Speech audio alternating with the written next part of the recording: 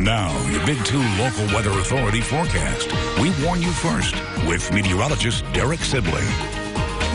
Oh, good morning, everyone. Here's a live look outside of Big Spring on top of the historic hotel settles. Check out that gorgeous sunset that we have outside in the horizon. And you can see the clouds overlaying some of that sunset as well. Just absolutely looking gorgeous out there.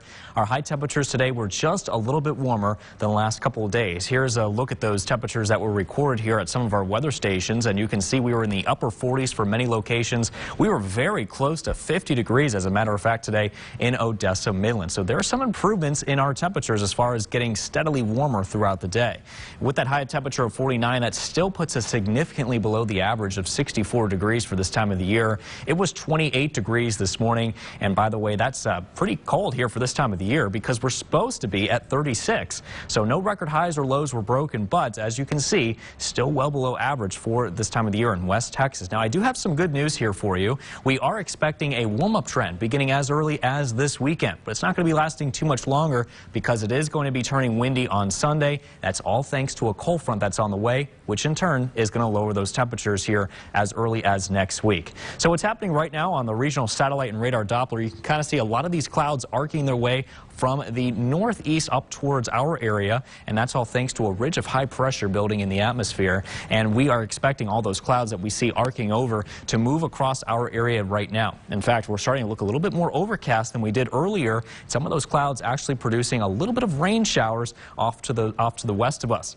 Tonight, temperatures are dropping down to the 30s. Overall, we're expecting a little bit of a warmer morning and evening compared to this morning and last night. So that's some good news there. High pressure is in control at the surface, which is going to create a sinking mechanism. That's why we're not seeing a whole lot of clouds off to the east, but because we have an evolving storm system to our west, we are expecting a lot of clouds here once again by tomorrow. We're watching an area of low pressure that's expected to develop as it pushes its way from the Rocky Mountains to the east. We're going to be on the dry side of that low, and a cold front is expected to develop with that system as well. That is going to bring us some cold air as we hit around to early next week. But again, it's not going to be lasting too much longer, though, and as we head into Tuesday, conditions looking fairly nice here for us across the region. By tomorrow, temperatures will start off into the upper 30s by around 8 a.m. this tomorrow morning. So you could see it's still looking pretty cloudy as well. Temperatures a little bit warmer this time into the low 60s. And then by tomorrow night, we'll be dropping back down into the 50s this time. So those winds are looking a little bit breezy, especially as we head into the weekend. Let's show you what I'm talking about here. As we head into tomorrow, notice those winds turning clockwise here out of the south, and they kind of go back around. That's all thanks to that high pressure system building off to the east, which is influencing those winds, and it will be a little bit breezy, as said, as we head into tomorrow. But here comes Sunday. It's really going to be cranking with those wind speeds anywhere between 15 to 25 miles per hour, especially if you're out west along Eddy and Lee County and down in the Trans-Pecos. We could see winds sustained up to around 30 miles per hour.